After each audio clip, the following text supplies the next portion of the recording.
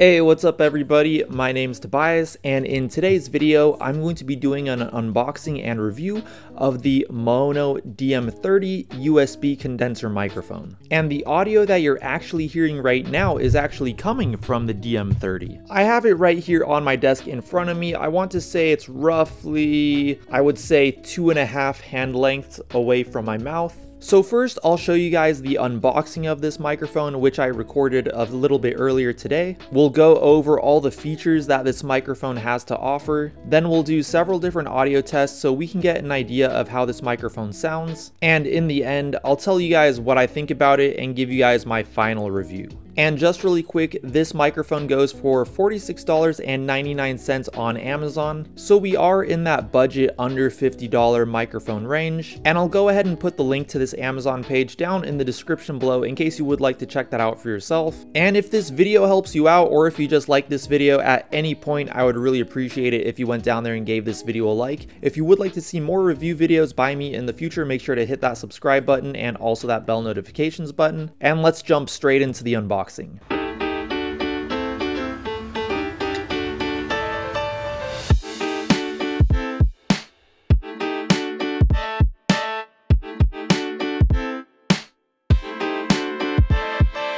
As you can see, inside the box there is the mic on a desk stand, the user manual, and a USB-C cable with a USB-A adapter on it. So you have the choice of plugging this microphone into either a USB-C port or a regular USB-A port. When you look at the mic, one of the first things that you'll probably notice when you plug it into the computer are the RGB lights that turn on the bottom of the microphone. There are several different colors that you can choose from by clicking the button on the bottom of the mic, including a setting that kind of loops through all of the colors. And of course, there is an off setting, so you can turn the lights off completely if you want to. On the bottom of the microphone, there is also a headphone jack so you can monitor your audio, and of course there's also the USB-C port. The base of the mic stand can also be removed, and you can attach the mic holder to any mic stand that has the standard mic stand threading on it. If we take a look at the front of the microphone, there is a knob in the middle which acts as a mute button if you click it, and if the green light is on by itself,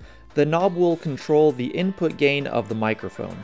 If you long press the knob, the blue light will also turn on, and then the knob controls the headphone volume. If we take a look at the frequency response in the instruction manual, we'll see that it looks fairly even, although it kind of angles upwards towards the higher frequencies, and then it tapers off in the high frequencies and tapers off in the low frequencies. When I plugged the DM30 into my iMac, it was automatically recognized by the computer, and also automatically recognized by Logic Pro, which is the program that I'm recording the audio to right now. And by the way, this is the raw audio from the microphone. I'm not doing any editing or anything like that. The only thing I might do is some volume adjustments, but I'm not altering the sound from the microphone or anything. And there is a software you can download. It's called MAONO Link, and the instructions will tell you how to do that. But with this software, you should be able to control all the features of the microphone and even some additional features like EQ and compression. I won't be going over that in this video, but let me know down in the comments below if you would like me to go over that in another video. And now let's do some different audio tests.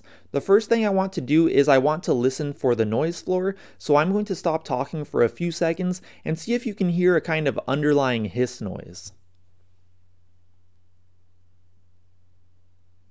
And right now I'm tapping on my computer's keyboard directly behind the microphone. And right now I'm tapping on my desk around the microphone. And right now I'm whispering directly into the microphone. And right now I'm standing roughly 5 feet away from the DM30.